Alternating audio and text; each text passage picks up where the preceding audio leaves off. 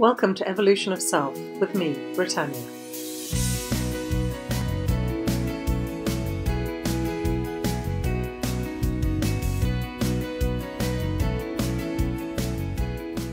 So in my life, I have made quite a few leaps of faith. I'm looking back on it when I was thinking of talking about this or sharing this today. I've realised I've done it numerous times through my life. I did it when I did it the first time I did it was when I decided to go and work in or study in Cape Town for a year doing stable management.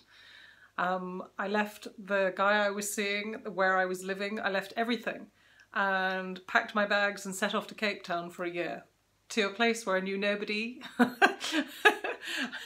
And it was quite an experience. And since then I've been doing it quite often. Well, not often, because it only happens every sort of few years. I did it when I met my future husband. We'd only actually been together for a few weeks before I packed up everything and moved to the UK from Botswana to go and live with him and to see how it worked.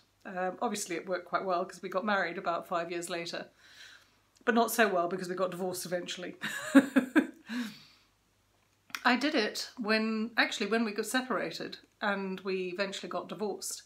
At the time I was a stay-at-home mum looking after our 2 young kids, and when I left him I realised I needed to earn money.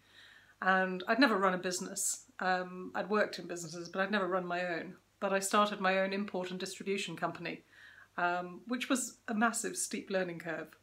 I did it again when I left the wine business I'd created and became a coach. And most recently I did it when I left Botswana and I moved to the UK with my 2 sons. Now, all of this has meant that I have a vast experience of taking a leap of faith. Sometimes it's worked out amazingly, and other times it's been incredibly bumpy and tricky. I don't regret any of my leaps of faith, because they've shifted my life in ways that would never have happened if I'd carried on the path that I had been going. So they've been very dramatic and very drastic sort of turns or changes in my life, and I'm really grateful for them, looking back on them all. But the reason I'm sharing all of this with you today is because if you're contemplating a leap of faith, or it's something that's bubbling and you're scared of and you don't know whether you should take it or not, I'm going to share 4 things that you should keep in mind when you are contemplating it that will hopefully help you transition more smoothly than I have done in some of my leaps of faith. The first step is to know that the decision you're making is in alignment, or you are in alignment with the decision that you're making. Now, to know that, the way I do it is I imagine myself standing at a crossroads and I'm looking down the different paths that my life could take. I think of where my life would go if I carried on the current path that I was on, and I get a feel for it. It's not so much a logical thing, it's more of a sensory thing. And it doesn't always involve looking down and seeing the logical explanation of life. It might be that I see a forest, or I see a mountain range, or it's sunny, or it's dark, or it's cold, or it's warm. I get a feeling for how that path would make me feel. I did this once with a relationship that I was planning to finish, and I'm sure I've actually shared this in a previous podcast or video vlog. I looked at where my life would go if I was in that relationship. And when I looked down that, I saw my life as being quite staid, quite boring, I would have been living a smaller life. I would have been living a life that he wanted to live, not a life that I chose to live. And when I looked down the other path of what my life would feel like if he wasn't part of that and if I chose my own path, it was funny because I saw a forest, but a beautiful forest with sunshine light shining through the trees. It felt expansive and open, it felt exciting, it felt freeing and liberating, and it felt like I was expanding. And I think that's the most key thing, is does this choice make you feel expanded and excited? And it might even make you feel a little scared, and that's not a bad thing. Because the way our subconscious mind works, when we step into the unknown, it does make us feel scared. You don't want to feel terrified, but a little bit of fear, a little bit of feeling scared is not a bad thing. So that's the first step, is to know that the decision is in alignment with the truth of who you are, and in alignment with what you want in your life and the best for you. And actually, as I'm saying this, something else has popped into mind. And this talks into the post that I made last week, which is all about making decisions and deciding which is the right path for you. And I spoke about aligning with self, and it's knowing what you do want and knowing what you don't want in your life. So I'll put a link to that in the show notes below. So make sure you link through to that and just read through that if you want to know a bit more about it, because it's very important to know those things when you're making decisions. The next step is to assess whether you have the resources to make this major shift in life.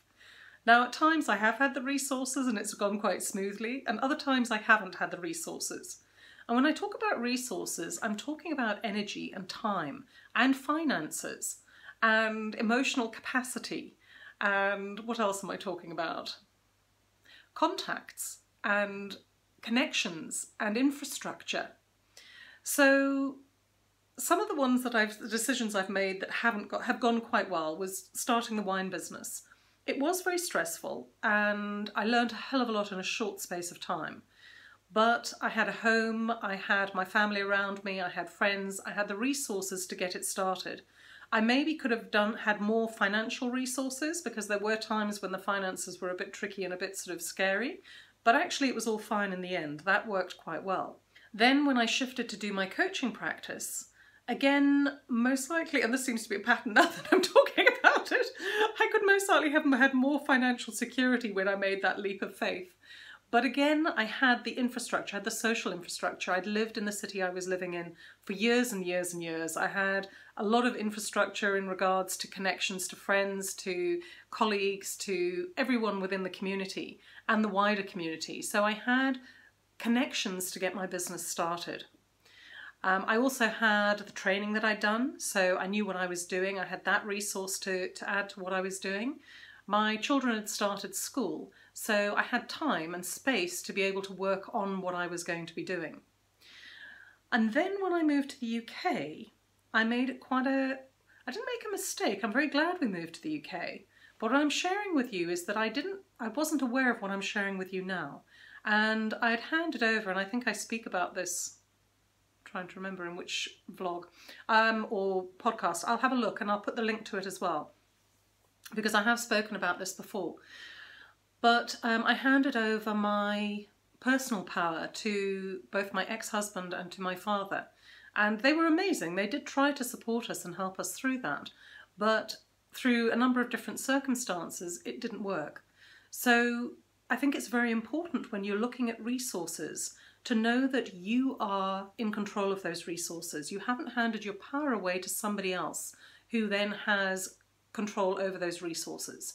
To make sure that it is within your power to control the resources that you have, that you need for this leap of faith. So that's resources. The next major thing that you need to consider when you're making this leap of faith is mindset. Because when you make a leap of faith, the way the subconscious mind works is that it wants to keep you safe. Its whole purpose is to ensure your survival. And it does this by using all the information that it's gathered from the rest of your past history, from your life that you've lived. And it uses that to predict what will happen in the future to ensure that you can survive it. When you take a leap of faith, you're stepping into the unknown. So your subconscious mind has no data as to how you will survive in this unknown space. So when you take that leap of faith, all of your subconscious fears, your uncertainties, your self-doubts, all of that will be brought up. And if you're aware of it, then you're much more able to see it for what it is and to be able to handle it and stay in the right space. If you don't know how to handle it, then you're likely to get buffeted and bumped around. You're likely to doubt yourself, which will make you step back rather than step forward into what you're trying to create. You might feel that you can't do it and falter and not take that leap of faith. You might get to a stage and not think it's possible. And by thinking it's not possible, you might then give up your leap of faith and choose something safer halfway down the road. All of these things are incredibly important, because when you know what your subconscious programmings are, what you know your subconscious beliefs and fears are, then when they come up, you can go, there we go, I'm just doubting myself. I've done that hundreds of times before. It's not actually real. It's just a subconscious fear I have, and I'm going to ignore that and carry on anyway. And that's very important when you're making this step. Now, when I came to the UK, as I said, I handed over my financial security to both my father and my ex-husband. And when things didn't go according to plan, they got very fearful.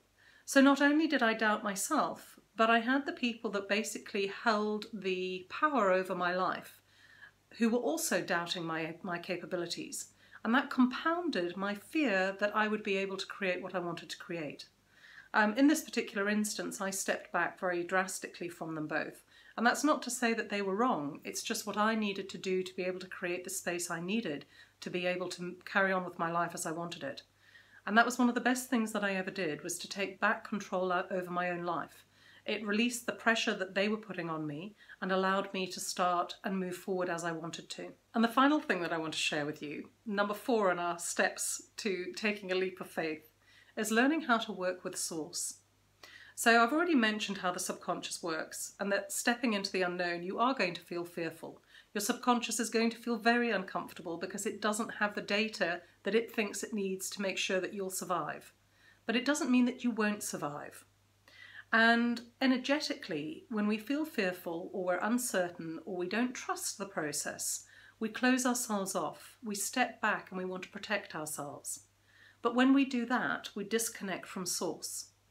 So in the 4th step, what you're going to need to do is to make sure that you keep that trust and ensure that you have a good relationship with source, that you stay in alignment. When you feel fear, when you feel uncertainty, when you doubt yourself, take time out to meditate, to reconnect, to see the truth of life, and that actually being in alignment allows everything to come true. Make sure that you create space for inspiration so that source can guide you through the right steps to creating what you want to create. And I know I've shared this with you before in one of my other sharings at some point, but when I was starting my coaching business and I shifted from coaching sort of individuals to doing corporate coaching, I just had the idea that that was what I wanted to do. And it was having the curiosity to speak to everyone around me about it. I didn't know how that possibility was going to show up. I ended up going to my son's sports day and was talking to one of the parents there and was sharing with them what I was wanting to do. And it just so happened that they were looking for somebody exactly like me. So it's having the inspiration and having the curiosity of a child, because you just don't know where the next lead is going to take you to help you create what you want. Source is always there. It has your back. It wants you to succeed. It is only for you to be able to be open, to keep stepping forward in curiosity, to be able to create anything that you truly want to create. And if you want to access any more of my resources, you can find them on my website, which will be in the show notes below. I've got free courses, I've got paid courses, I coach people, so if you want to set up a free chemistry call with me to see if working with me is something you'd like to do, then just look on my website and contact me and I'll get back to you. So much love from me to you. Bye-bye.